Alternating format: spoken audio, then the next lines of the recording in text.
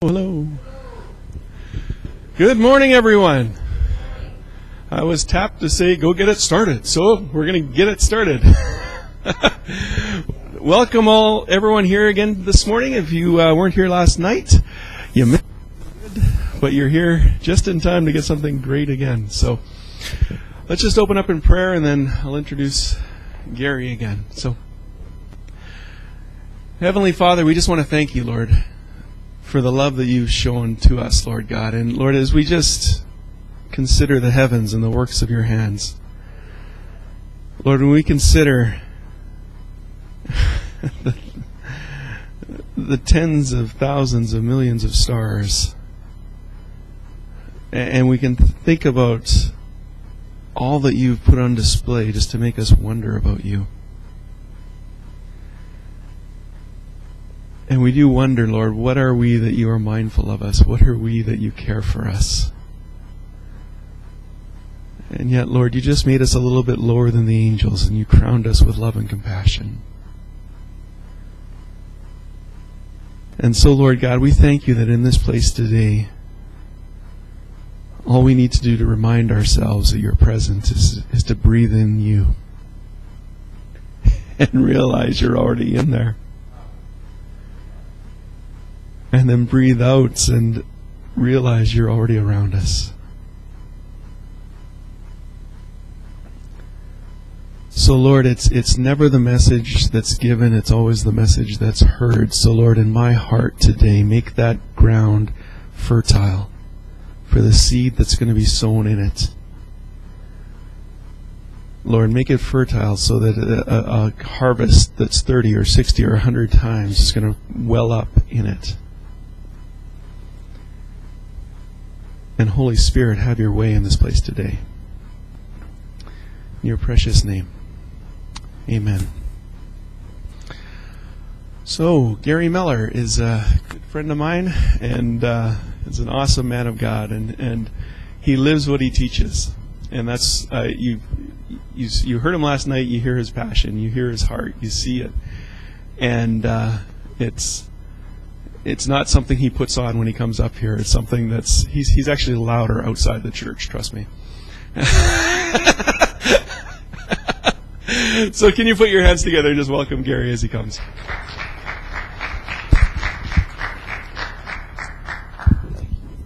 Well, praise the Lord. You all feeling good this morning? Awesome. I slept well. I woke up very tired, and it seems like mornings. There's a word for mornings. It's called nighttime, and so. But God is good. God is really good, and I just feel like we need to just turn our eyes right back to the Lord again here and thank Him again, because you know what? If it weren't for Him, we wouldn't be here. And He has been faithful. I just heard a testimony from Dolores here, and found out Cody was his name, right? Joey had cancer and been to the specialist, and he's cancer free. And you know, that means something to me. That really resonates in my spirit big time, because particularly that testimony right there, because I've been going to the Cross Cancer Institute, and I was praying for a dear friend, a mother in the Lord, and was also able to go and visit an 18-year-old girl who has bone cancer. They're talking about amputating her arm.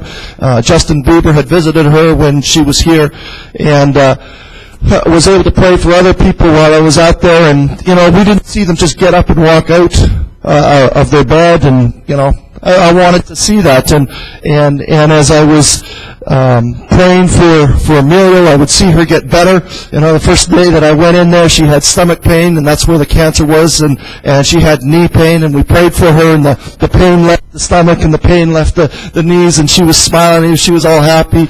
And I got a phone call the next day that she had 2 strokes and was now in a semi-coma. And I was like, how did that happen? that is not the same as what I was praying. And so I went back again the next day and said, we're going to take this thing out. And Sue, you had been there, and Pastor Archie had been there. There had been people praying for her, and we were hearing from God. We knew that we were hearing from God that He was going to heal her. So I prayed again, and her breathing got better. She seemed to be doing okay, and it was like, you know what? This is going to be all right. God's going to look after her. We're going good. Went back again the next day with a friend of mine, and he was just like, just loose the cannons, and we're going to shoot this thing. And as I was driving home, I felt such peace inside of my spirit that, wow, that she's healed. I can't even pray for her to be healed anymore. The only thing that I can do is just respond with gratitude and thankfulness that God, in His faithfulness, has reached her. And wow, even while she's in a coma right now, she's having this conversation with Jesus, and we're going to have a testimony, and we'll have a mentorship that's going to happen. It is going to be so good. And then I got a call actually I saw it on Facebook first, and I called my pastor, and on Tuesday night she had passed away.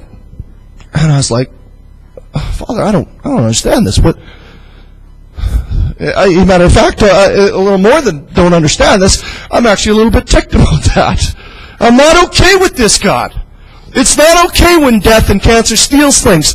But inside my spirit, there is this, God, your word is still true. You still heal the sick. You still raise the dead. You still set people free. And despite the things that I have encountered, God, it doesn't change the fact that you're still good. My faith is not based on the circumstances. My faith is based on the finished work of Jesus. He is risen from the dead. He does love us. He's always with us. He never forsakes us. And that's something to get excited about. And inside of me, I just say, Papa God, thank you. Thank you that you are faithful. Thank you that you come to us in our darkest hour. And even though there may be stories where we don't understand what's going on, but Papa, you still heal people like Joey, and he's cancer-free. Hallelujah. Cancer is under Jesus' feet. Diabetes is under Jesus' feet. Arthritis is under Jesus' feet. It's good. Father, Papa, God is good, good, good, good, good. It's because of His love and because we're worthy. We're worthy because of who we are.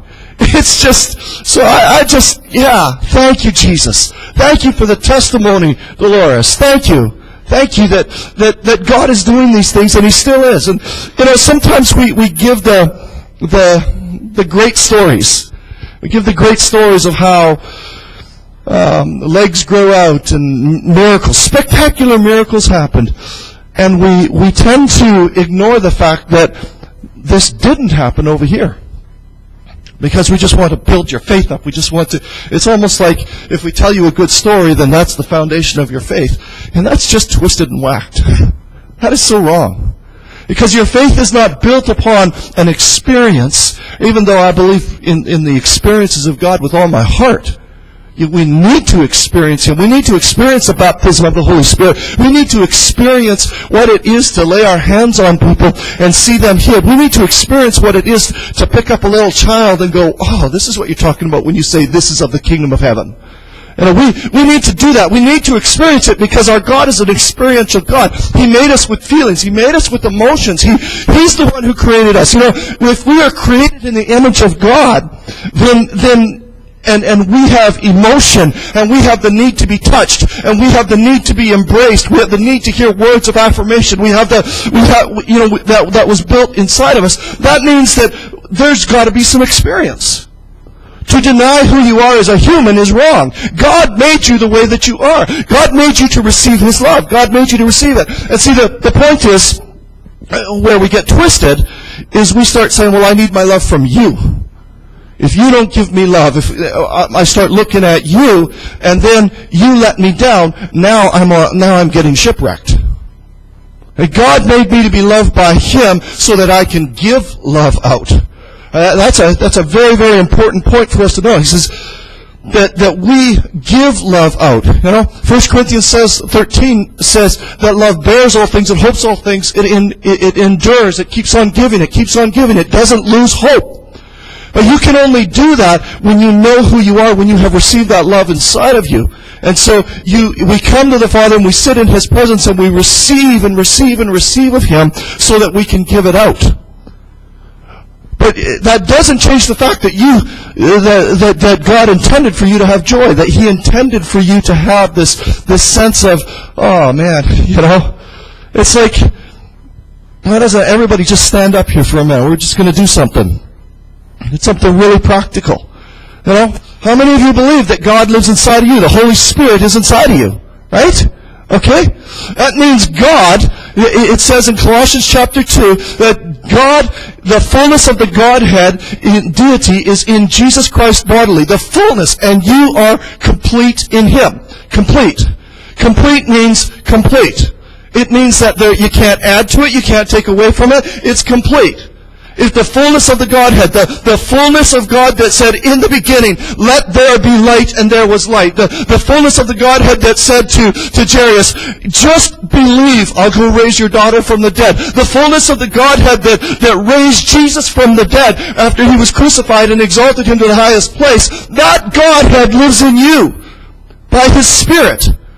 He said, I will never leave you or forsake you. Jesus said, don't look for the kingdom of heaven all around you because, you're going to be disappointed. It's not an outside thing, it's an inside thing. The kingdom of heaven lives inside of you and it grows inside of you and is manifested, and then it shows up in the justice and the righteousness and the love and the government of the kingdom of heaven, as it says in Psalm 89. But it's in here. The kingdom of heaven is inside of you. The King lives inside of you.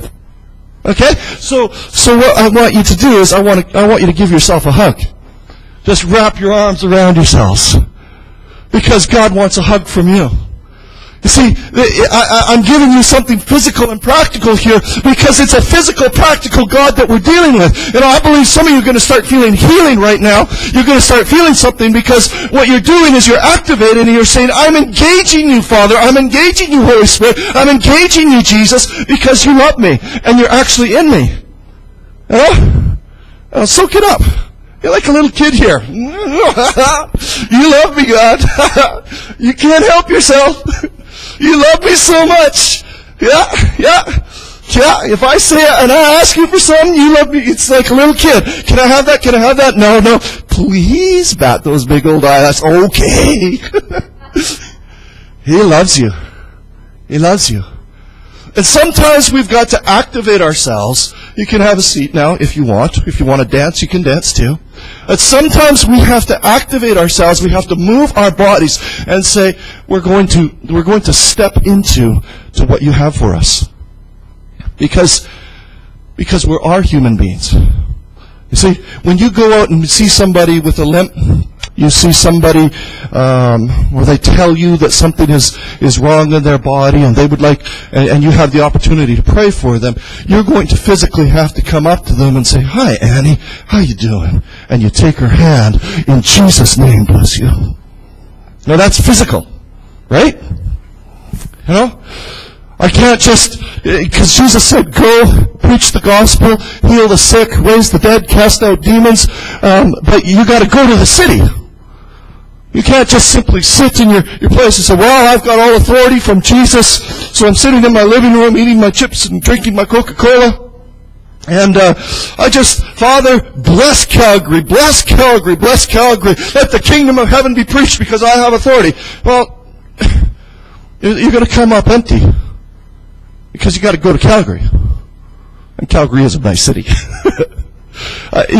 Jesus said, go to the cities.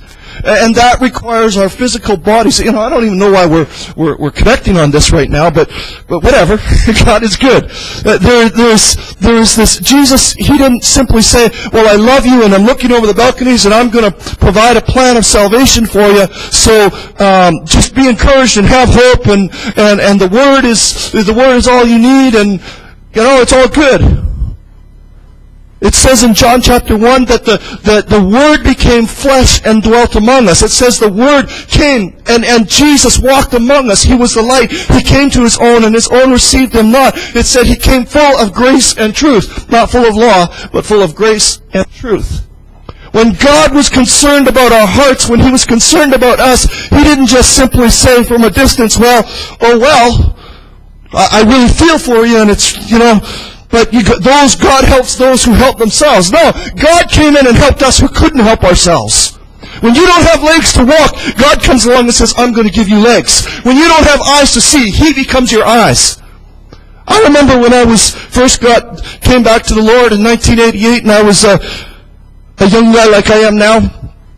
And, I'm going to live for eternity, so time doesn't mean anything to me anymore. I'm young forever. Hallelujah. And I just keep praying, Lord, my eyes. Moses' eyes were not dim, so those eyeglasses that I have, well, we'll just put those on the hold for now.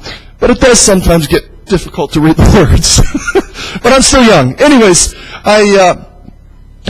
what was I saying? What? Okay.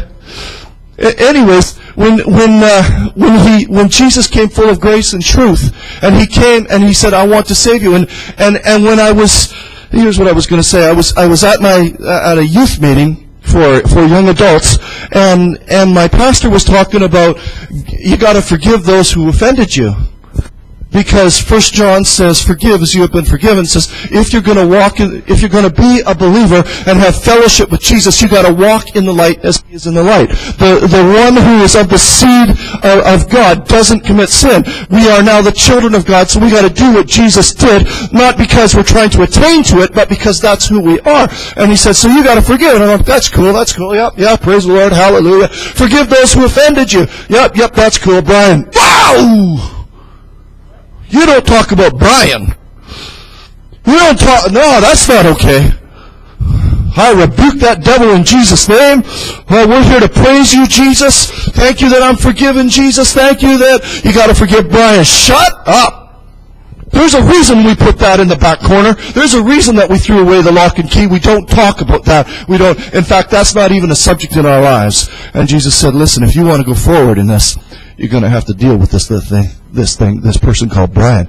And I'm like, well, we can't do that, God. You know what he did to me? Do you know the pain that I've gone through? Do you know the suffering? Do you understand what that did to my life? No! I'm the one in the right. He's the one in the wrong. I'm the one who's justice. He needs to be killed for what he did. I'm the one. No! Why would you ask me to do such a hideous, offensive thing? Don't you know what I went through? And he says, do you know what I went through? Do you know what I did for you? It wasn't that God was trying to do a one-up and say, well, see, because we hear this a lot. Finish off your plate because there's children starving in Africa. And then we put this guilt and condemnation on them that you've got to perform because something worse is happening over here. It wasn't that at all. It was that God was trying to teach me a lesson that because I've made you brand new, because I took that thing for you, you don't have to live under that tyranny anymore. I'm going to transform you. I'm going to set you free. I'm going to open up your prison doors. I couldn't see that. All I could see, because all the enemy ever put inside of my life was, here's the big bad stuff. Here's the Goliath in your life. Here's the wickedness that has happened. And it's so bad and it's so scary. And if you dare to go down that road, you're going to get destroyed. And so there was this fear that filled my life that said, if you talk about the one who hurt me, if you bring that subject up, if you broach those subjects that are offensive to me, I'm going to be wrecked, and I'm going to end up doing worse things, and I'm going to be totally unhappy, and it's wrong. You shouldn't do that. But what he was really saying is, I love you too much to let you continue in your pain. So I'm going to transform you. I'm going to set you free. And so I sat there and I was going, well, God, I'm going to be honest with you. I can't forgive him. Now you would think that's the end of the story. Because if you can't forgive, Jesus said, forgive us as we forgive those who trespass against us. If you do not forgive your brother whom you have seen, or even the one who has offended you, your Father in heaven won't forgive you. So if you can't forgive, you're in trouble. Again, now, if I leave it right there, now we're talking religion. Because now I just put something on you. If we're going to stay at this place, now you have to come up with some strength somehow. You need to go and get some counseling. You need to do this. You have to find a way, because if you don't, God's going to be mad at you. He's going to hold your sin against you, and you might not even make it to heaven. That is not a good news story. That's a really bad news story. But here's the truth. And this is the truth with so many people that are in the streets right now, that are living in the businesses, that working in their businesses, and being in the hospital, being in the education system. There are so many people in this exact position. They know that that they're being hurt. They know that they're being tormented, but they do not have the ability to forgive and let it go. I have talked to countless people, and literally, because I didn't count them, so maybe it was 3, maybe it was 100, I don't know. But I've talked to these people, and they go, I should just forgive them, I should just let it go, whatever, it's water under the bridge, but they can't. Because the servant of sin is, the servant who commits sin is the slave of sin. They don't have the ability, and they don't have the power to get free from their sin. And so I said to Jesus, as I was kneeling on my chair, whether it was a blue one like this, I don't know, but I'm like, Jesus, I can't do that. It's impossible for me. And that was part of my breakthrough, because I was honest enough to say, no, I can't do it. I wasn't going to be religious. But then I said this, but if you will forgive him through me, and I can do it in you, I'm willing to do that. And Jesus said, that's good enough for me. I forgive him. So I said, through Jesus, I forgive. And whoosh, it started to break. Things started coming off of me, and I started to just like, wow, I can do this. And now today, yeah, you're forgiven. Absolutely, you're forgiven. How could I hold it? You didn't know what you were doing. You were under a bondage of your own, and you were being tormented and stuff, and you were just lashing out in your pain because you were looking for that God-filled vacuum to be filled, and you didn't know how to fill it. But now I become a new creation, and I'm not bound to that shame, and I'm not bound to that condemnation, and I'm not bound to that addiction anymore. I am bound to the love of God. I'm a son in Jesus Christ. I become the righteousness of God in Jesus Christ, and now, because he has enabled me, he became the forgiveness for me. So now I forgive him, and now, as it says, I confess before him, and there's a difference between confession and asking for forgiveness.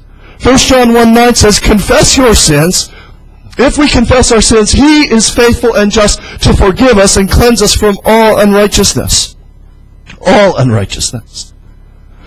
So, when I go to a judge, as I did in 1988, and I stood before the court, and they said, how do you plead? I confessed and said, I'm guilty. Yes, I did it. Why did you do it? You know what? There is no excuse. I'm guilty.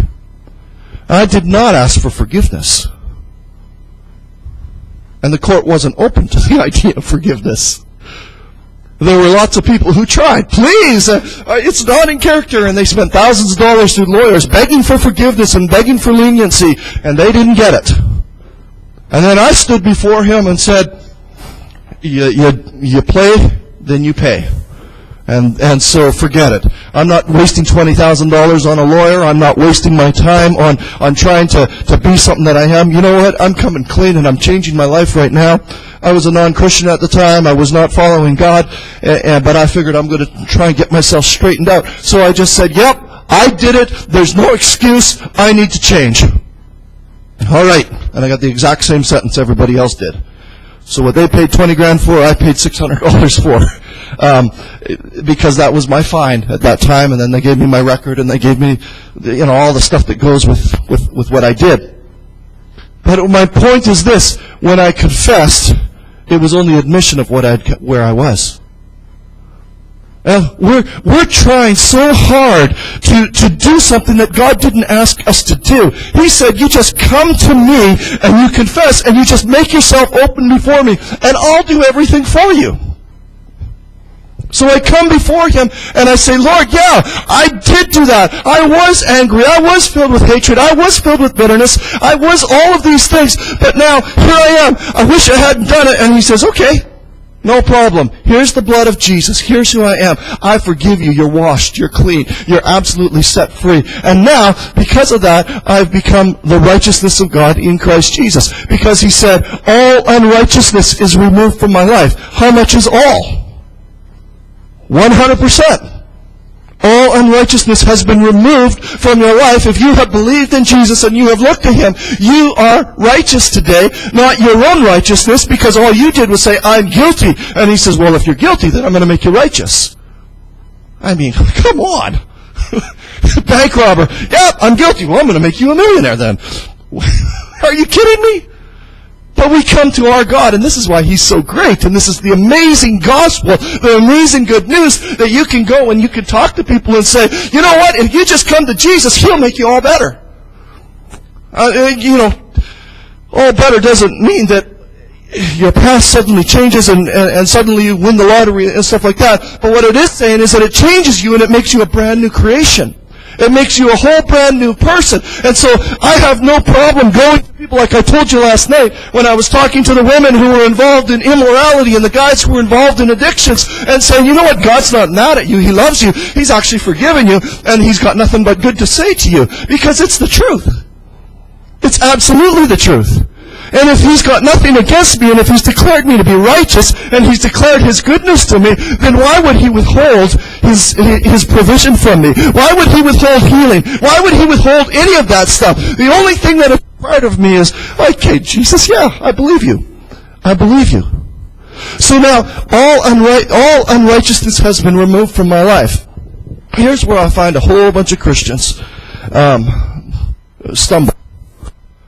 Because we live in this, as Greek individuals, we don't live in circular, we live in linear. So, I was born today, I'm in my life right now, I'm going down the timeline, then I will die, then I will be in heaven with Jesus, and eternity will be going on and on and on and on. And we look at it that way, so when we come to Jesus, and we have that great moment where the Holy Spirit begins to reveal to us that we are forgiven, that we are his children, that if we will just say yes to him and say, I believe you, that we become transformed. We become the righteousness. So all of this stuff that I had from right here when my life began, all the way up to here, has been forgiven. I'm clean. Nothing is held against me. Hallelujah. I am free. I'm a son of God. Woohoo! I'm free. I'm walking as a Christian. I just sinned. Oh, I got to ask for forgiveness because I'm dirty now. And what the scripture is really saying is, in Ephesians chapter 1, verse 1 to 3, 16, the whole chapter, but in the first few verses, when I memorize scripture, I just kind of find the area, because chapters and verses came from King James or whoever it was, and I'm just figure if I can get the word in me, that's good enough. Hebrews says, somewhere in the Bible it said, and I like that. I like that a lot. But Ephesians chapter 1 says, grace and peace to you from God our Father and the Lord Jesus Christ. Blessed be him, the Father of Jesus. We give thanks for him. And then it says, God predestined us before the foundation of the world that we should be holy and blameless before him in love as sons. Before the foundation of the world is a little bit before the day that I was born. That's like way over here, man. Way over here. You know? Here's the earth, and here's the stars, and here's the sun, and they're just chaos. It's mindless darkness, blackness. They don't even exist. We're right now at the point where God is coming, and like the Holy Spirit just brooding and vibrating and coming over the blackness and the darkness, and then God says, "Let there be light," and boom, everything starts changing, and the sun gets formed, and the land gets formed, and then the animals and the trees and man gets formed, and we're way over here, and Adam isn't even created yet, and I'm in his heart and his mind. Before the foundation of the world. You say, you did this. I saw where you were on Friday night. God showed me in a dream what happened. I know what's going on. When I stayed in Brasilia at this wonderful woman of God, her name is Lisangela, and she is a prophetess, and she wanted to get married. That's the reason she got saved, actually. Somebody said, if you give your life to Jesus, he'll help you find a husband. She says, I'm in. And she said, yeah, gave her life to Jesus and came to church, and it was is it you? Is it you? Is it you? Is it you? You're the one. And, yeah, I mean, she was hunting for her husband. She wanted a husband like anything. And finally, after a year, a pastor came along, took her aside and said, stop it. Get yourself in line with Jesus. Let Him prepare you. Let Him bring the husband to you. She said, okay, I'll do that. And she just began to hear God operates in the prophetic, just an amazing woman of God. And this guy came into church and the Lord said, there he is. That's your husband. And she's like, yeah! But He didn't tell him that. And he looked at her and went, And so she just continued to pray and said, Lord, give me my husband, give him, and just bring us together. And he liked her because he was in ministry, she was prophetic. So they operated as a team, and it was just beautiful the way that they were getting breakthrough. But he had no intention of marrying her. He didn't like her. And one day they were sitting in church, and this prophetic person come in and sees him and says, you two are husband and wife. Say hello to your wife. Say hello to your husband. This is, publicly in a church service, and this guy's eyes open up. He jumps up and he goes, no, I do not love you, and you will never be my wife. And you talk about humiliation for the poor girl. and she went, that's my husband. I am going to pray for him even harder. And I'm like, wow, your faith is not based on evidence. Your faith is based on the Word of God. Like, it was just amazing. So she continued on. They sat in a private session, and another prophetic said, why are you resisting the will of God? This is your wife. Marry her. And he goes, no, I do not want to marry her. I refuse to. And she just, she would cry, and she'd cry, and Lord, I don't understand, you said. And finally, the Lord came to her and said, release him. Give him 1 week to repent, but release him. So she came to him and said, listen, you have 1 week. I release you. You don't have to marry me. But you have 1 week to repent. If you do not repent, we're done. We're not working together in ministry. And he didn't want to lose that. And he says, I need to go pray. So he went into his prayer closet, and he's like, oh, Lord. And he's at his home, and Hasangela's at her home. And the Lord said to Hasangela, I want you to go see what he's saying. So come with me. So in the Spirit she goes up, and there he is just praying. And she heard every single word that he prayed. Word for word. The guy was saying, Lord, she's not the right size. She's not a virgin. Because she'd been divorced. Her first husband died. She had 3 children. She doesn't have a music ministry. I want someone who's young. I want someone who's everything that she is. And I don't want to marry her. And she's hearing all of this. And the next day he comes to her, and she says, stop, I have something to tell you. And she tells him everything that he said in his prayer closet. He's like, I can't even pray alone anymore. And God showed her. And then he said, all right, I repent. I will marry you, but we will never be intimate. We will only walk together. We'll be friends, but we're not going to sleep in the same bed. And she's like, cool, I'll take it. She wanted her husband. And the Lord told her, give it 24 hours. And they got married. They came to the honeymoon. And he says, you sleep in that bed? And she went, oh my God, he's serious. Jesus. What? I know I said yes, but oh no. So they slept. The next morning she got up, got dressed, and she brought him back breakfast in bed. And they ate their breakfast, and he says, well, why don't we go for a walk? And so they started going for a walk, and her hand brushed against his hand, and he just held it. And all of a sudden he picks his hand up and he goes, Hasangela, your hands, they're so soft. Wow, I never saw that before. And then he looks at her and goes, I've never seen that smile. You're so beautiful. That was 24 hours to the minute. And they have children and married. I mean, it just, it's, the romantic in me likes this story a lot. And it's not even related to my point. I'm telling you that because God could show you in a dream, I know what you did, all of that. But what I'm saying is, even if God shows you and sees all that sin, if I'm righteous and I know who I am, it doesn't matter what you say.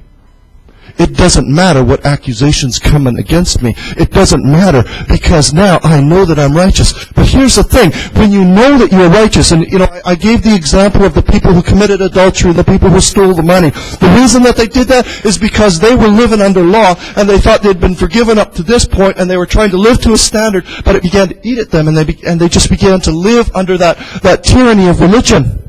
Even though they loved God, and even though they were passionate about Him, and they had great ministry, and they did great things, but what they didn't understand is who they really are. Because when you begin to see that, you know what, I really am righteous, and you begin to look at this, that this is who I am, this is what God has made me, this is the purity that is in me, and you're walking along in that, when this temptation comes, you're oblivious to it because of what you're looking at in Jesus. See, when as this revelation begins to sink inside of you, the next time that familiar spirit comes up to you, familiar because it's familiar with your habits in the past, and says, hey, you remember when you did that thing? You remember how that made you feel? It was so good? Yeah? Hey, why don't you do that? And you're focusing on Jesus, and you're saying, I'm righteous. And what is right? What is righteous? Righteous is right the way God intended it. What did God intend for humanity? He intended provision. He intended health. He intended deliverance. He intended for setting the captive free. He intended for people to live in the fullness of the joy that He has for them in His presence. So I'm looking at this righteousness. I'm looking at Jesus. I'm looking at how, as He is pure, I am pure. As I'm looking at Him, and as He is filled with authority, He's given authority to me. I'm looking at Him, and I'm seeing as He is filled with love, I'm filled with love. I'm looking at Him and seeing right as He is in the way of government, and in the way of education, in the way of business. I'm looking at Him, and I'm going, I'm being right as You are right, God. I'm doing as You would do. I'm doing as You would do. You should do that sin. What? Huh? Shut up. Why would I sin? I see Jesus. You see, when the secret of being a son, the secret of being a daughter, the secret of walking in the power of God is focusing on Jesus. It's focusing on who you are. Jesus said in John chapter 8, I love that chapter, but Jesus said, you don't know who I am, and you don't even hardly know anything about yourself because you don't know where I come from. But I know who I am because I know where I came from. I know my origin, and I know where I'm going. And so because I know who I am, the Father is always with me because I always do the things that please Him. I'm always walking in unity with Him. I'm always walking in love with Him. Well, same thing with you. When you begin to understand, where did I come from? Who am I? When you understand that righteousness, and when you're walking in that, now you're seeing the Father. Now you're seeing what He's doing, and you start doing what He's doing. And when the enemy comes along and says, hey, why don't you do this compromise? And it's like, I don't have time to waste on stupidity like you're trying to tell me. Why would I sell the most beautiful diamond in the world to get this fake, puny little cute zirconia when I see this? Nobody is tempted to steal a shiny piece of glass when they got the Hope diamond. Like how are you supposed to tempt me with this? Look at what I have. Look at who I am. I see what God has given me, and you're telling me to do that? I mean, come on, the ante has got to be as good as God, or it's not worth it. Because I'm walking in His love. And when it says in 1 John 1, 8 and 9, actually 6, 7, 8, and 9, it says that you have been cleansed from all unrighteousness. Now the revelation comes that this is who I am. You mean I'm the most valuable? I'm the most loved? I'm the most appreciated in God's eyes? And you mean that you're going to give me the kingdom? Because He said it's His joy to give you the kingdom. It's His joy. And what the enemy does is he comes along to thwart and to take your eyes off it. See, the only authority that the enemy has in our lives is the authority that we give him by believing what he says to us. When you look at the temptation of Adam and Eve, he did not come in and say, I'm going to force you to eat that tree of the knowledge of good and evil. He didn't come in and just, because he couldn't. He didn't have the authority, he didn't have the power, he didn't have the dominion, he didn't have the goods to make this thing happen. And so what he did was he said, look at what I'm saying, look at my definition of this, and he tried to, like nothing against used car salesmen, but like a used car salesman, he began to paint up this horrible looking vehicle and said, this car is most beautiful. This is worth more than a Bugatti. This is worth more than a Lamborghini. This thing is so beautiful. Oh man, you want this vehicle. And they buy the vehicle, they start it, and there's a big poof of black smoke and parts falling as they're driving away because they just got sold a bill of goods based on a lie. The only way that the enemy could come to Eve, the only way that he could come and present a deception was by getting her to turn her eyes off of Jesus, off of the Father, off of God, and onto what was said, you can't do it. And when that happened, and she ate of the fruit, and then Adam ate of the fruit, now their eyes were turned on them, and now authority and dominion had been given over to the devil. The devil had to operate, and can only operate, in the God-given structure of government that God established. So when we came into this world born in sin, and that's what David said, in sin I was conceived. He wasn't talking about how his mom and dad were horrible, immoral people. He was talking about a sin nature that he had. He was born with it. The most natural thing in the world for him in that condition was to sleep with Bathsheba. The most natural thing in the world for him was to kill Uriah, her husband. It was natural for him to do things that were wrong because he was born in sin. He had this nature inside of him. It was natural because we were born in sin. And so now we're caught in this place and we are under a dominion of evil. We're under a dominion in a satanic inspired environment where he says, I have legitimate authority to wreak havoc in your life. That's why witch doctors and shapeshifters like Coney and the ones that are around here can do what they can do by the power of the devil, where they literally they'll be standing there and all of a sudden they're tuned into a crocodile and be gone, or into a rat. Hey, that sounds unbelievably crazy to us. We're like, what? Never heard of that before. But I have sat and talked with a man from the Shuswap First Nations, and he was saying how God called him to his people to be a pastor to him, and he confronted the witch doctor, and the witch doctor beat the daylights out of him and never laid a finger on him. And he came up to him, and boom, and he was thrown across the room, and he watched as the man transformed into an animal or reptile, whatever it was, and slithered away or ran away, whatever it was. And he kept telling me, he kept saying to me, do you know how big the devil is? I mean, it's such a war that I'm in. It's such a horrible thing. The reason that kind of stuff can happen is because there has been a dominion and a government and authority that has been given over to Satan by Adam through the fall. And so when we are in darkness and we don't know Jesus and when we don't know righteousness, we're walking in slavery. That's why Jesus said in John chapter 8, he says, the one who commits sin is a servant to sin, but whom the Son sets free is free indeed.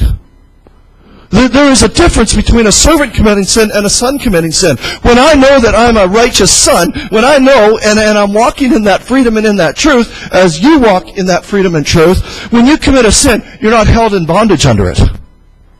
But if you're a servant living under religion because you've been taught that if I read my Bible and I study my Bible and I hide His Word in my heart, which is a good thing, that's straight from Psalm 119, when I'm taught that I've got to do this stuff, and it's not about who I am, but it's about what I do, I receive His favor because of what I do instead of who I am. When I commit a sin, I'm operating as a servant. Now I'm in bondage and I'm a slave. And that's a lie from the enemy. It's a manipulation and it's a bondage that the enemy has done to hold people everywhere, all across this country, into slavery and saying, you don't measure up, you don't have what it takes, you'll never be able to overcome this thing because look I got you to read the Bible, I got you to memorize the Bible, I got you to pray, baptized in the Holy Spirit. And you speak in tongues, and look at what the stuff you do. Man, when I was in Bible college, I had to repent of this, change my thinking, and change my mind. But I was offended with the baptism of the Holy Spirit for a long time. Really offended with it. Because I would sit in Bible college, And I first spoke in tongues when I was 12 years old. I got baptized, water baptized, and I just loved Jesus at that time. I was, at 12 years old, they had me preaching to adults, and it was crazy. It was crazy what God had for my life. And the enemy worked overtime to destroy, and he stole years. And I'm not concerned about the thievery of those years, because God is the great I am. What I lost in that time, He is restoring right now. And God is, I haven't lost anything because I'm in Jesus. But when I didn't know that back then, back in the 70s, I didn't realize and understand what was going on, and this condemnation and guilt and this lust that was put into me because of what others had done to me, and I was just consumed by it, and eventually it got to the point where I couldn't contain it anymore, and I would feel so guilty that before God, and I would come and I'd say, Lord, forgive me, forgive me, forgive me, forgive me, forgive me, and I would try harder and I'd work harder. I'll get up early and I'll study the Word, and I did, and I wrote books in notes, and God was giving me revelation, and more hurt would come, and more hurt would come, and I was just like, and eventually got to the point, like, how can you be loved when you let me go through this? God, you know what? You're not worth it. I refuse you. If hell is where you are, then that's where I want to be. I hated God. Hated Him. Because everything that God ever represented to me was impossible to attain, impossible to achieve, impossible to do that. I want to see, man, that person is sick, I want to see them healed. I would be walking down the street, 12 years old, 13 years old, with these young adults, 18, 16, 21 years old. I would have more courage than them. Let's go talk to that biker over there. He's got hell's angels. Hell is bad. Heaven is good. Let's go get him. Come on, come on. And they're like, you should calm down a little bit. Why? What's the worst they could do? Kill us? We'll be with Jesus. Come on, let's go. And, see, I come by this naturally. I don't know why God did it, but He did. I come by it naturally. And I would run after this. But in spite of all that God was doing in my life, in spite of the promotion, in spite of all of that, I still could not attain to what I was so hungry for in my spirit. And I fell, and I fell, and I fell to the point that I hate you, God. And it was because I was taught a system that this is what you got to do to get God's favor. When it finally came to me, when God, down through the years, He began a process, and He just began to speak it over to me, and it finally hit me that I'm righteous. I'm a son. I'm forgiven. I have been set free by the blood of Jesus. I will never be the same, and it doesn't matter how good I am or how bad I am. You mean you can't condemn me anymore? You mean that if I don't read my Bible today? You mean that if I'm too tired to stay awake in the prayer meeting? You mean that you still love me and I'm okay with that? Yeah, son. Because you're my son. Well, the next time something came to me, it was like, why would I do that? And all of the stuff that held authority over my life over the years gone by, it was absolutely canceled because of the truth. Jesus said, you will know the truth, and the truth will set you free. You see, as a servant, I couldn't overcome. And as a servant, I came into bondage. And as a servant, I started rebelling against that bondage. Rebelling for the purpose of righteousness. Rebelling, saying, no, I won't commit that sin. You say I'm a slave to sin, but I'm not going to do that. I'm going to get into what the good books with God. I'm going to be the man of God. I'm going to do this. And the taskmaster said, really? Correct. There goes the whip. You're going to have a little bit more work on you. You're going to have a little bit more trial on you. And eventually it got to the point where we broke him. He's done. He's out. We've canceled the assignment of God on his life. That's what the devil said. Devil took a look and said, look at where he is. See, we've got him with a knife at his wrist. We got him drinking alcohol. He didn't kill himself there. We didn't get that semi to kill him in the head-on collision. We didn't get that the overdose over here. The gun didn't get to him. But you know what? He's going to kill himself. It's going to be okay. We've canceled the assignment of God in his life. And then Jesus showed up. Because He never left me. I told you I was baptized. I spoke in tongues for the first time in the Holy Spirit when I was 12 years old. When I was walking in the heat of my rebellion. And when I say this, I would rather go to hell than to heaven, because that's the only place that God is. I tended to forget that scripture that even if I make my bed in hell, He is there. You just can't win. It's, try and be God, but man, even the worst that you can do, He's got a plan to love you. I mean, throw out the worst, the most powerful thing. Shake your hand in the fist of God and say, I'll show you, God. And He'll go, yeah, I'll show you. I love you. How can God love us this much? How can He be so gracious and so compassionate to us? It's absolutely amazing. So in the heat of my hatred against Him, I said to myself, I wonder if I can speak in tongues. Instantly. And I thought, wow, Holy Spirit's still with me. I'm going to go get drunk. And I did. He never left me. I'm not just a guy who's having a rough day. I'm a guy who's on the wrong side of the fence. I'm a guy who's, if I was around in the time when Jesus was alive, I would have been with the guard saying, we're here to crucify you. You're bad. We're good. You're bad.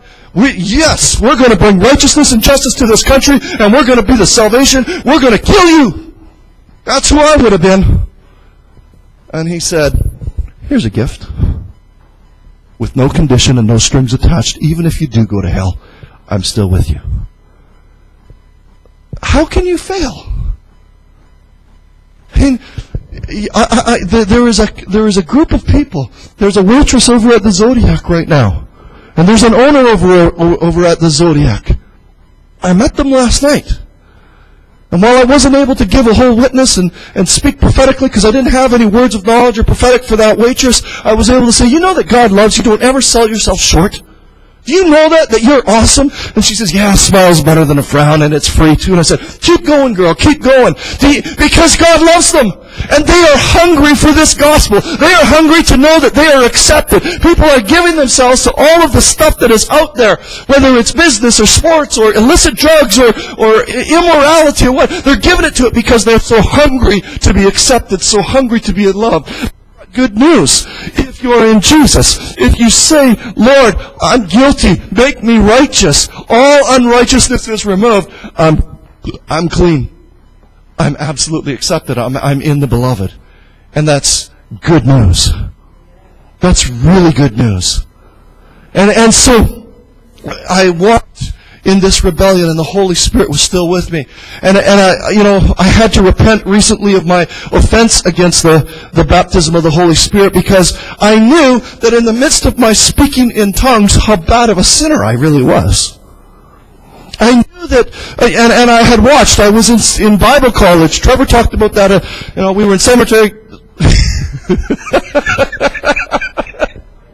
Thank you, Jesus. I've been raised from the dead. Oh, God loves the seminaries. We were in college together, and actually Sean and I were in college together.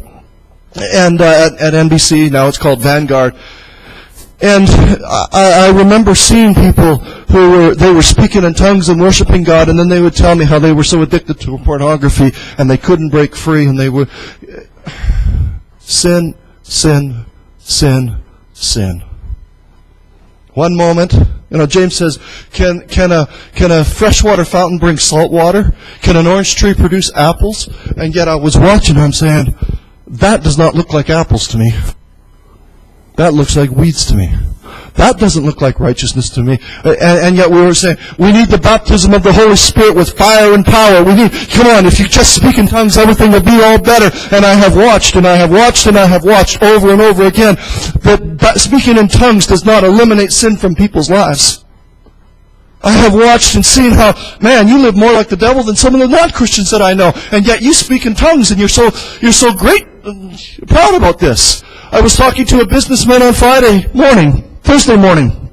And as I was talking to him, he was talking about how he redeemed this company that was in the middle of a lawsuit, and there was millions of dollars being spent on lawyers trying to get this money.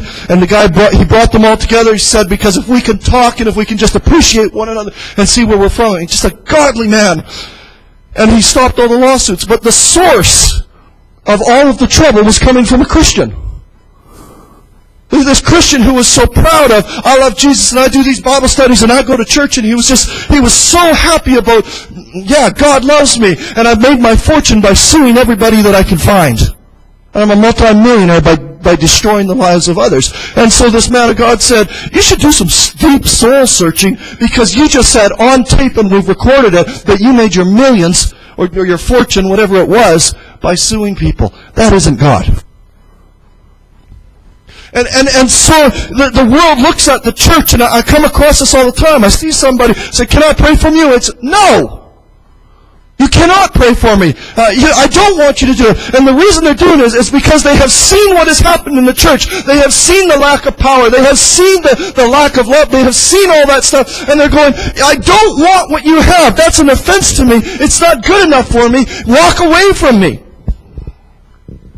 And I watched it in my own life. And the very thing that I hated, I got to hate Christians because they're such hypocrites. They say one thing and do the other thing. And then I found I was doing exactly the same thing that they were. I was being the hypocrite. But I sure felt justified in my hypocrisy. Arrogance and pride that was just so permeating my life. And here's the amazing, crazy thing about when I was in that state. Because I believed in Jesus, I was actually righteous. But I didn't know it. I didn't know it. Warning, this is the spit zone. So, I get a little enthusiastic and a little dry mouth, so just be careful. I didn't know it. But when the revelation came, and see, this is revelation. You don't get this simply by some guy saying, well, you're righteous because Jesus said you're righteous if you'll just confess and He will cleanse you from all unrighteousness. 1 John 1:9. It's a matter of the Holy Spirit revealing it to your heart, because once it gets in your heart and your heart believes it, that's when the change happens. And what the world is looking for is a consistent walk of Jesus that said, I see you where you are at, and I love you, and I will pick you up, and I will embrace you. What they're looking for is an encounter that Jesus had with a woman caught in adultery. The law and the Pharisees came, and they found this woman in the very act. And they were race discriminatory because they let the guy go and took her, and they brought her up to Jesus. They publicly humiliated her. They degraded her. They took everything away from her. And they said, this woman was caught in the very activity. And she was exactly that, caught, a captive. She wasn't doing that because it just felt good. She was captive to sin. She was doing the only thing that was most natural for her. She was looking for love. She was looking for acceptance. She was trying to find her place in a society in that day. But she was captured. Satan had come along, or sin had come along under the dominion of darkness and bound her up. And now she was captive. And if she wanted to say no, she couldn't say no because she was a captive. They spoke the prophetic word over her. She is a captive. Now Moses says, the law says, she's got to die. Yes, sir, she's got to die. And we got the stones. We're ready to kill her. We're ready to throw the stone. And so many times, we as a church, because we're living under the law, even our charismatic law, that you got to have these many signs and wonders. You got to be in the river. You got to have this feeling. You got to have this, or you got to have that. You got to be shaking. You got to be laughing. And if you don't have that, well, then you should press and try a little bit harder. And we create law, and we bring condemnation, and we bring guilt. When the Bible says, if you'll just believe this is who you are, you're free. Free indeed. If you speak in tongues or you don't speak in tongues, if you bring someone to Jesus or don't bring somebody to Jesus, if you bring healing to somebody or don't bring healing to somebody, you are loved. It's not about what you do. And this is not a seminar and a conference to say, come on, work a little bit harder. Get out there and do the stuff because it's so good, it feels so good, and you'll be stronger for it. That is not what I am saying. I am saying that regardless of what happens, you are loved. You are absolutely embraced before the foundation of the world. He said, I love you so much I can't stand it anymore. I've got to bring them into the world right now because they need some hugging and they need some loving and they need some affection and they need to feel the dance of God and hear the song of God because I have a song to sing over you. And that's good news. It's absolutely good news. And so this is John chapter 8 again, they were saying, we've got the stones and we've got the law and we're ready to kill because of our own hurts and our own failures in our lives and because of this, and we will make sure that we never get hurt again, and we will make sure that we don't let this immorality in our country because it's hurt me, so I'm going to kill you because I've been hurt. And that's what's happened. So many of us, we've been hurt, we've been wounded, and our identity has become our wounding. Our identity has become our addiction. Our identity has become everything that's wrong because a snake over here came and bit somebody and said, this is who you are. Jesus says it's not who you are. You're righteous, you're pure, you're lovely, you're altogether desirable. You're a lily to Him. He loves you, He loves you, He loves you. But if you don't know that, if you think that you're caught and that you think that that sin is your identity or that wound is your identity, you will do something to deal with it, whether you like it or not. You've been hardwired to deal with your heart. You can try and shut your heart down all you want, but you will deal with it. How many of us have ever been in that place? I'll never do that again. I'll never do that again. I'll never do that again. I'll never do that again. I did it again. Because you cannot deny your heart. You can't. You were made in the image of God. God is all about love. God is a spirit. Those who worship Him in spirit and in truth. That's what God is looking for. Your heart is your spirit. You can't deny what God has created. You can try. And that's what the enemy has been doing ever since he took the dominion from Adam, from the time of the present right till now, is saying, I will rule your heart. I will take over you. I will keep you in this bondage. And God's saying, no. No, no, no, no, no, no, no. You were made for love. You were made to experience His freedom. You were made to experience His goodness. I'm going to put my power in you, and I'm going to give you hope, and you're going to speak to people because of who you are. Your heart will not be denied. I feel some fire on this. Your heart will not be denied. It will not be denied. You know inherently that you were made for health. Your heart will not be denied. Give way to that thought. You know that you were made for more. You know that you were made for excellency. Your heart will not be denied. Let your heart be free to receive it. Let your heart be free to receive it. Now, I just speak prophetically right now. By the word of the Lord, hearts be opened up to receive that you will not be denied. The desires that God has placed in your heart are His desires, and they are going to come to pass because He will not let it be denied. Your heart will not be denied. And you get this truth inside of you, and now suddenly all of these offenses and all of this stuff that has been there, you see it for what it is, and you go, I'm walking in freedom. And now the people look at you and go, why are you so different? I was at the Fringe last year and the year before that. Because the Fringe is God's calling place for beloved sons and daughters. Think about that. Where they're doing their immoral plays and their drinking and their drunkenness and their all that stuff. Do you know it's a gathering put together by the Spirit of God to call sons and daughters to repentance if the church will see it? I guess I'm on a trail right now, but you know what? Consider this, Elisha and Elijah. I heard Pastor Paula White say this the other day. Sons can see what the seers can't. The seers, the prophets said to Elisha, hey, do you know that God's going to take your father from you? Do you know that He's going to be taken away? You should prepare yourself. You know, why don't you go start mourning? Why don't you do something? And Elisha was, shut up. Don't talk about it. Don't talk about it. Because I've been with my father and I know what you don't know. I'm going to have more of Him in my life because I'm going to get a double portion.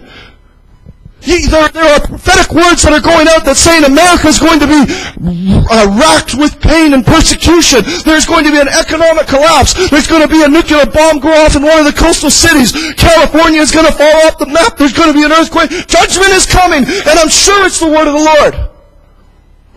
That's what the prophets have seen. My question is, what are the sons seed. Because when the Son shows up, there's good news. When the Son shows up, He says, I decree freedom. When the Son shows up, He says, I set the captive free. When the Son shows up, then He says, good news to the poor, give sight to the blind, make the lame to walk, set the captives free. In the middle of judgment that comes, mercy triumphs over judgment. But it is the sons of God, it is the ones who know Him in His intimacy, who know who they are, that are going to set these people free. And when the world is saying, it's hopeless, there's nothing left for us, there's going to be those who are shining like bright shining stars, and they're going to go, we want what you have, because they've been set free by the love of God. That's you! And where did that come from? Thank you, Jesus. Jesus stooped down and began to write on the ground. And they stood with their stones. She's in her shame before the feet of Jesus. She's in her fear, knowing that these people know how to kill. She's without hope at the feet of Jesus. And Jesus is writing in the ground. What went through her mind at that time? Is He writing judgment against me? I'm sure that the only thing that went through her mind, because she was bound by fear and bound by her shame and bound by her sin, there was nothing good coming out of this. This is only going to be bad. I'm sure that's what was in her heart. But just because she felt that, just because she had it, did not change the heart of God. Just because you think that God may be mad at you, just because you think that there's been this offense in your life, just because you think that because I haven't seen somebody healed, this person that I pray for won't be healed, that doesn't change the heart of God. Well, I've heard it over and over. Because of a generational sin, or because of bitterness, or because of unforgiveness, because they don't believe, that's why God's not healing them. I can't pray for you until you believe, so I got to preach to you and let you know about all the things of the goodness of God, so that faith will rise in your heart. Now I'm going to pray for you and you'll be healed. And it really does happen a lot that way. It does. But I read the Bible, and I read about Jesus, and I look at it, and I study, and I find that Jesus went to a person, let down through a ceiling. The homeowner must have been really impressed. They let this paralytic boy down, and the first thing that Jesus says to the guys, take heart, son. Son. When did he ask for sonship? God's heart was already there. Take heart, son. Your sins are forgiven. When did he ask for forgiveness? That guy might have thought, well, God might or might not heal me. There's a chance that maybe my life isn't established. But no matter what that guy was thinking was, he was being let down through that cot. No matter what was going on, the heart of God was towards him. I see you as a son. You're forgiven. There's no offense. And by the way, you're healed. Get up and take your walk and walk away.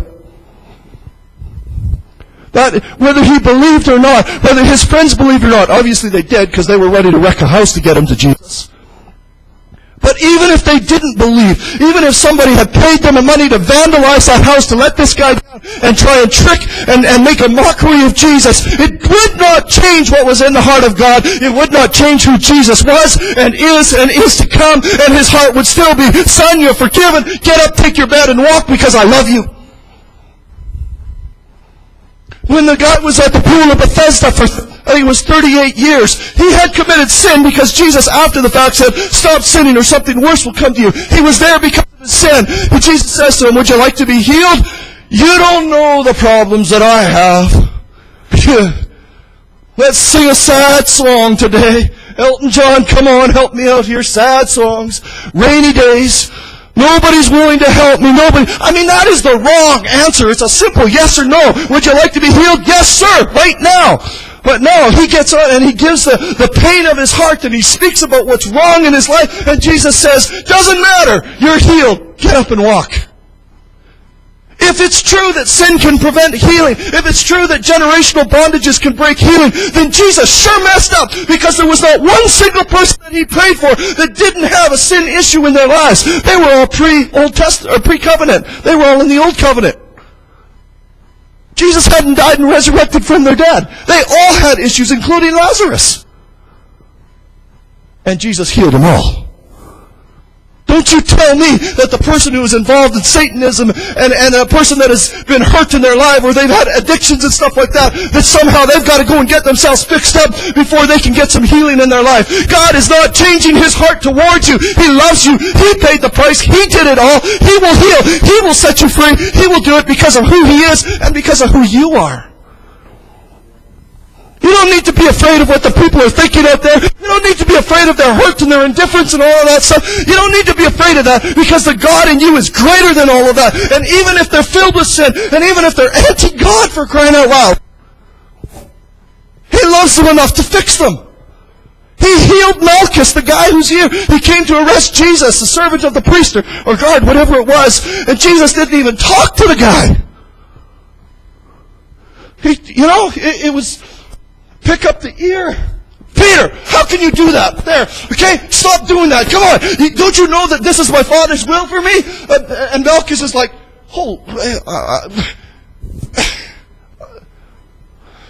let's go arrest him, Malchus. Did you see what he did? Still the blood.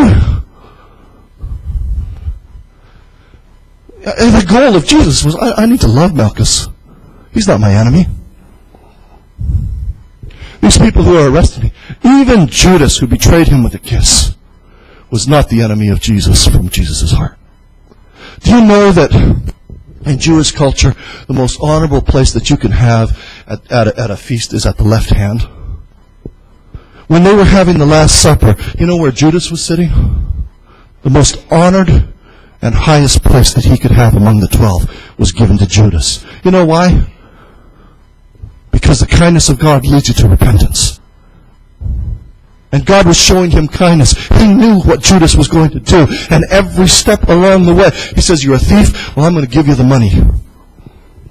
Because I'm going to show you kindness. And I'm going to set you free. Every step along the way, Judas was given every day, every opportunity. He did not pass over a line where he was beyond the reach of God, even when Satan filled him. And Jesus said, go and do what you were going to do, and do it quickly.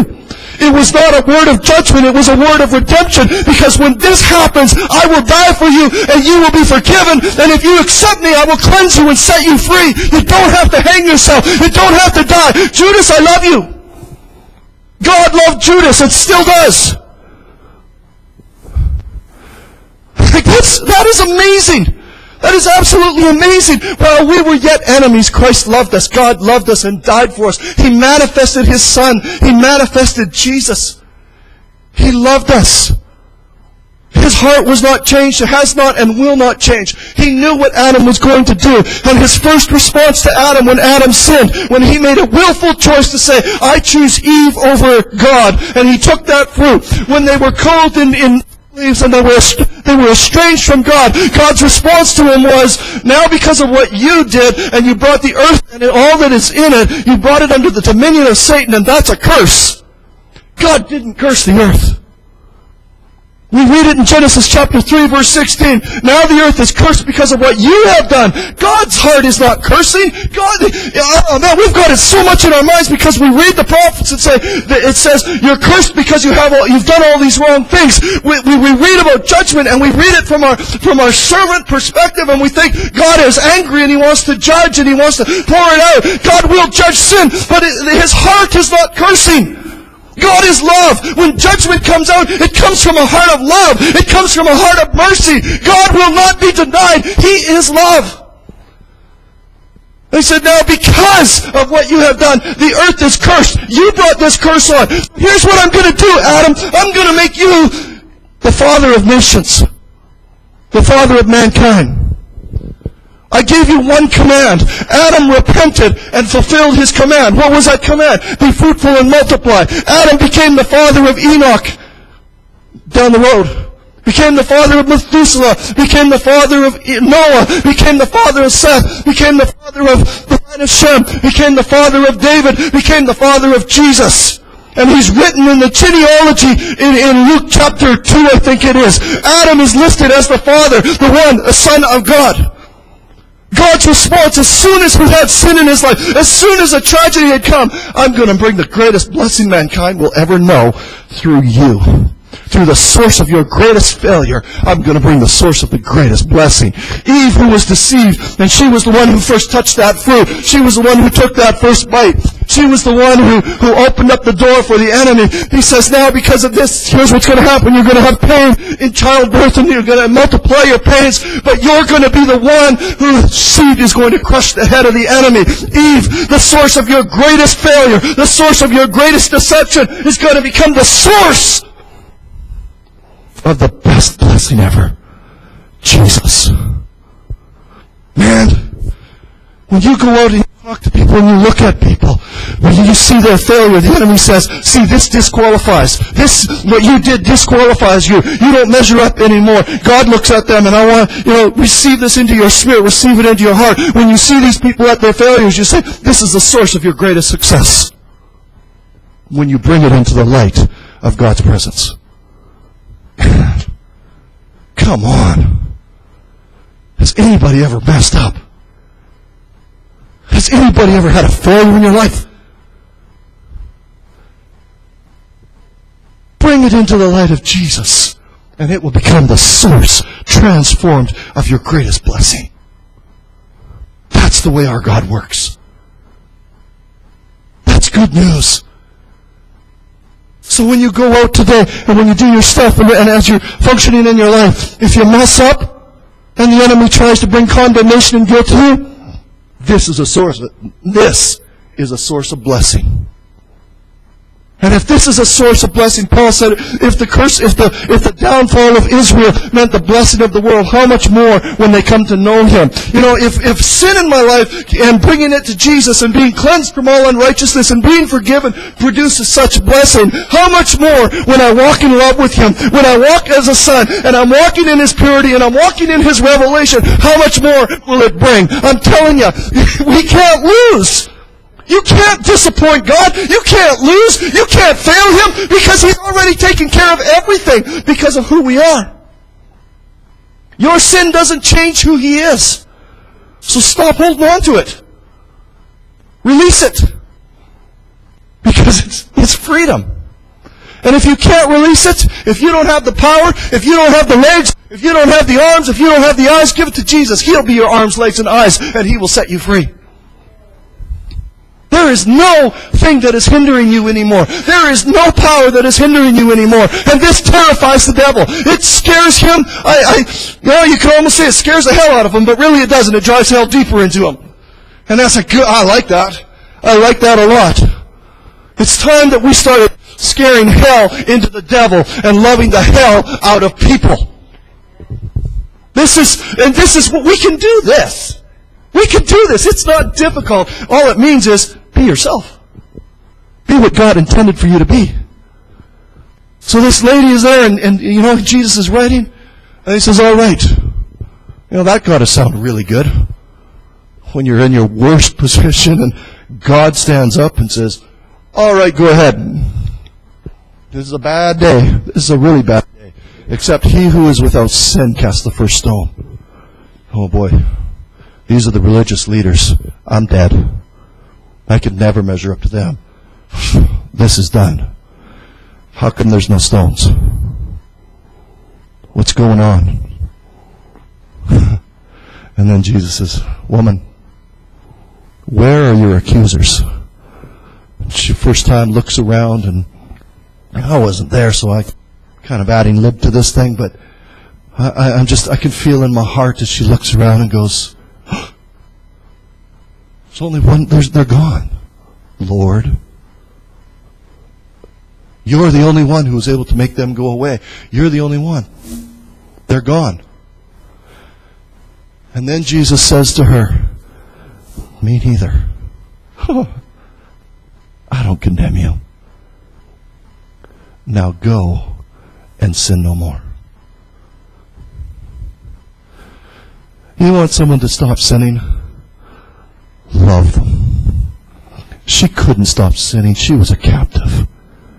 When Jesus comes into your life, the first thing He's going to do to you is He's going to say, all of those accusers and all of those ones that are standing with the stones and all of that past and all of that stuff in the future and all of that stuff that is against you, go.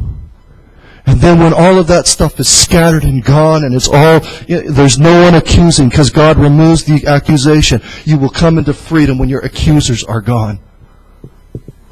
He scatters the accusers and there's nobody left. And now he says, I love you. I'm not condemning you. You're my daughter. I love you. Now you're free. You're truly free. No longer are you a captive, because whom the Son sets free is free indeed. And that woman went and she did not sin anymore. She followed Jesus in freedom and was filled with joy, and her life became a testimony for the Lord. A testimony of His love. And it wasn't that God was looking for a testimony. He wasn't looking for to say, hey, look at what God has done. What he was doing was saying, I love you. And that's the secret. We're not trying to get testimonies here. We're trying to love people. Actually, we're not trying. We just do love people, because that's what we... Now we become the righteousness of God, and now that I don't see that sin anymore, but now I see Jesus and I see that righteousness, and this is who I am, well, of course I'm going to do what is right, because the one who is righteous does right. A fish swims in water because a fish is a fish. A tiger walks in the jungle and eats meat because it's a tiger, and an elephant eats peanuts because it's an elephant.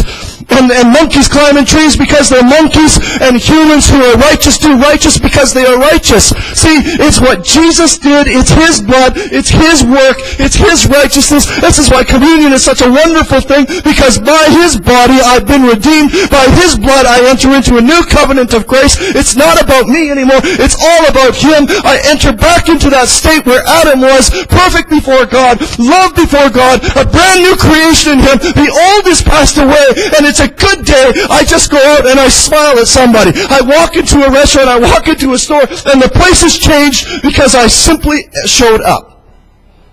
That's you. That's you. You know, we're going to see things change. We're going to see people set free. We're going to see life taking place around us, not because of what we know up here, but because what we know in here. Jesus said, if a man believing in his heart, and there's the key, in his heart, whatever he says, it will be done. If you have faith, you can do anything if it's in your heart. But if it's just up here, if it's just in here, and you don't really believe this, it doesn't matter how righteous you are. It doesn't how much you know about righteousness. It doesn't matter about all that stuff. You won't live it out. It's got to be in your heart. That's why it's got to be a revelation by the Spirit of God. And I really believe that right now He's speaking through me, and He is giving revelation to your heart. You just say yes, yes, yes, and you just like that. And just like that woman, go and live your life. I have a spiritual daughter, and she was telling me some stuff. I said to her, honey, do you know that you have permission to live? Do you know that it's right for you to have desires and live? She started crying. She says, you're the first person who's ever told me that. I said, go and live. Just go and live. Because your past isn't against you. There's no more condemnation. There's no more guilt. There's none of that. Do you know how beautiful you are? Do you know how much God loves you? Do you know? You know what? Jesus is saying to you today, just go and live. I'll walk with you. Where you don't know how, where you don't have the ability, I do. And I'm just going to walk with you. That's good news, isn't it? That's just freedom. So much freedom. When people see that in you, they're going to come to you. And when I was at the Fringe, I started to say it the other, before I got off on a rabbit trail, I was talking at this gathering place in front of the psychic fair, speaking in tongues. Still do like tongues. That's good, you know. And people were saying, hey, have you been to the psychic before? No, but did you know God loves you? And they're like, huh, what? And just speaking good words to them. And there was a couple there, and they were sitting there. We ended up getting into a conversation. I began to tell them this very story about righteousness. I began to talk to them about life. I began to talk to them about love of God. And these people who don't go to church, don't have really anything to do with it, they were loving me. And they said, do you have a church? Because I would come to your church. And they'll come to your church. Because you are the church. And when they feel loved, I mean, come on. Can I have a hug? That's the church. That's the Holy Spirit.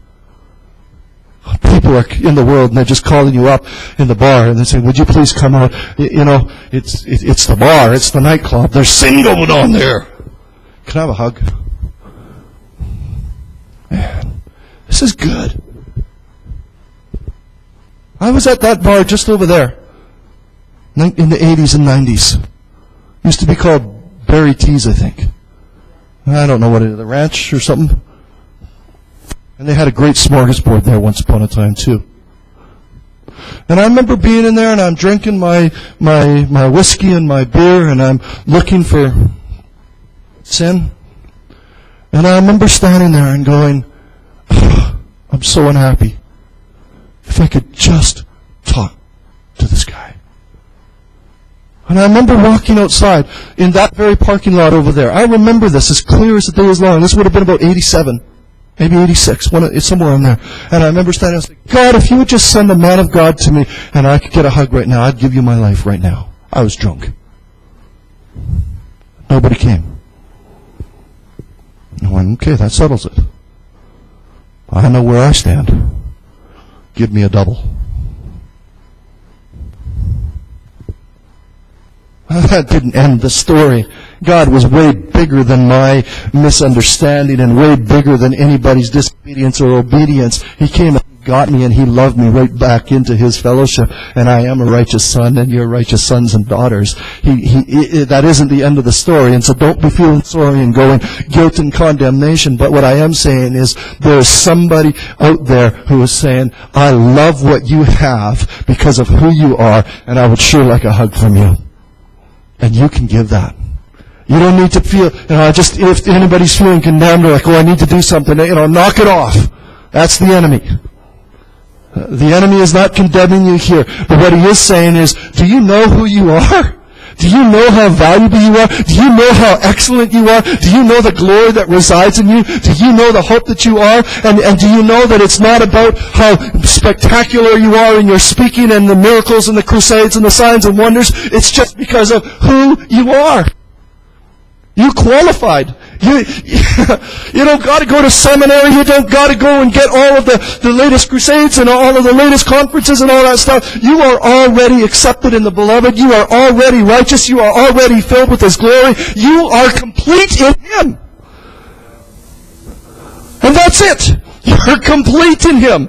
Oh God, give me more of your love. What are you talking about? He's already given you all of His love. But I just don't feel it. It doesn't matter whether you feel it. You already have all of His love. Give me more power. What are you talking about? Jesus said, all authority and power is given unto me, and I am with you to the end of the ages. All authority is right with you right now. All power is with you right now. What we ought to be saying is, Father, I thank you that you've given me all this stuff. Now just open up my heart so that I can understand this and come into revelation with this thing so that I can walk in the fullness of it. Because He's not held back anything from you. He's already given everything to you. You lack nothing. Ephesians chapter 1. He has blessed us with all spiritual blessings in heavenly places. Where's the heavenly places? Yeah, right here. Jelly belly here. But I worked hard to get this. I'm kind of proud of it. All my life I was skinny, so I don't apologize for a little extra. The blessing of the Lord maketh fat. Ah, yes, God, thank you very much. The kingdom of heaven is inside. If I've been blessed with all spiritual blessings, I've got them right here, right now. Don't let anybody sell you short. Don't let anybody say, well, if you don't have this experience, then you're never going to have it. Oh, come on. The Bible doesn't lie. What Jesus said is the truth. What God said is the truth. And He has not made a mistake. You have all things. You are complete in Him. So lengthen your tent pegs. Spread it out a little bit more. So that more and more of what you already have can manifest in you. Is anybody feeling encouraged here this morning? Thank you.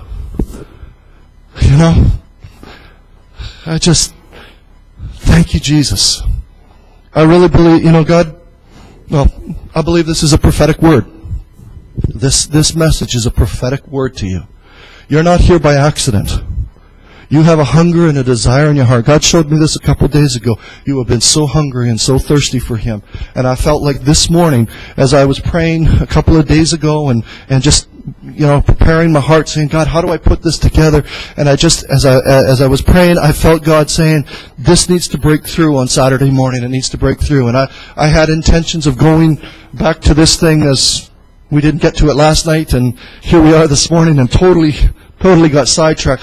But I realized that as I was praying, God was saying, I'm going to release a prophetic word, because the prophetic word is the word of life. It's changing destiny. It's changing and opening up revival. It's setting the captive free. And this prophetic word will not return void. You are here because you have been called by God. You are here because He divinely appointed you. And I know that there's a great prophet in Red Deer. There's a man of God just over here. There's other conferences and stuff around, but God hand chose you. He picked you out of everybody that is in this city of 1 million people and said, you, my sons and my daughters, I want you to be here because I have a specific word for you. And if you're over in those other places, you won't get it. And it's who you are. It's righteousness. It's love. And so I'm trusting right now that Jesus is described in Revelation. Wow. I think we missed our coffee break. Jesus, just 5 minutes here. Jesus said in Revelation that when a sharp two-edged sword was proceeding from His mouth, the word of God right now, the prophetic word, comes as a sword to pierce you. He's piercing your heart. The word of God is sharp and powerful, dividing between the joints and the marrow, between the spirit and the soul, and it's piercing in. And He's coming at surgical precision with the prophetic word to pierce your heart so that you will never be the same. He's cutting off the garbage and the things that have been condemning you. And He's saying, no, this is who you are. It's who you always have been. I've always loved you. It's always been this way. But an enemy has been lying to you. And just like Paul, the scales are coming off right now, because God is not content and He will not be denied to have you in bondage, because He loves you too much to let you go. He loves you too much to let you be sidetracked by other things. He loves you too much to give up on you. And so He's just saying, here's the word, and it's going deep into your heart. And if you will say yes, yes, yes, that's all it is. It's just yes, I believe it. Where you have inability, He makes it up, because He's saying, when you're cut by His word, you're never the same again. And so I had to release this morning, because you're history makers, because of who you are. It's not too late, never has been too late. It's not too early, never has been too early. Today is your day. Today is your day of love. Because you're amazing. And you are so loved. Over the top. Over the top. So, Father, in Jesus' name, would you release the angelic government of heaven right over this place right now, and enforce the Word of God. You said that your servants are ministers to fulfill your Word. And so, Lord, I'm asking for the Word to be guarded, to be cultivated and nurtured in the hearts of these your sons and your daughters, that these your sons and your daughters would grow up into the stature of the fullness of Christ, that they would grow up in your love, that they would grow up and be so transformed that all they can do is be like you, because that's what they are. I ask, Holy Spirit, for the stirring and the activation right now, because you, the kingdom of heaven, is dwelling in each one of them. So, Holy Spirit, be activated right now. And I call for the streams that are inside each one of them. Flow right now. Let that joy flow. Let that mercy, that compassion, the fruit of the Spirit, the greatness of your presence, God, let the river flow, let the river flow. And, Father, out of this place, Lord, that they will be able to eat the fruit of righteousness, that they will be able to eat the fruit and be able to give to others because of what you're doing in them. Holy Spirit, just in your fire come. Holy Spirit, just watch and hover over us. Holy Spirit, reveal Jesus. Holy Spirit, strengthen us in the inner man to know the height and the depth and the width and the immensity of love. Because, Holy Spirit, we want to see the God who is able to do immeasurably above and beyond what we can think or imagine. So now, Holy Spirit, do it in Jesus' name, because it's your will. And you love your people. These are your children. So I release it, Father. And I thank you for the fruit that is coming. I thank you that you're faithful in your word. I thank you that you are faithful to your people. And we are not going to be disappointed, because you're the God of all hope, not the God of disappointment.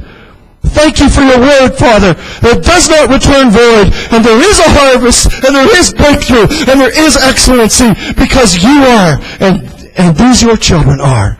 So thank you for them, Father. Thank you for this love. And as you prayed, Jesus, that they would be kept by the power of your name, that your power and your glory would be released on them, God. And Father, in Jesus' name, in Jesus' name, in Jesus' name, in Jesus' name, amen.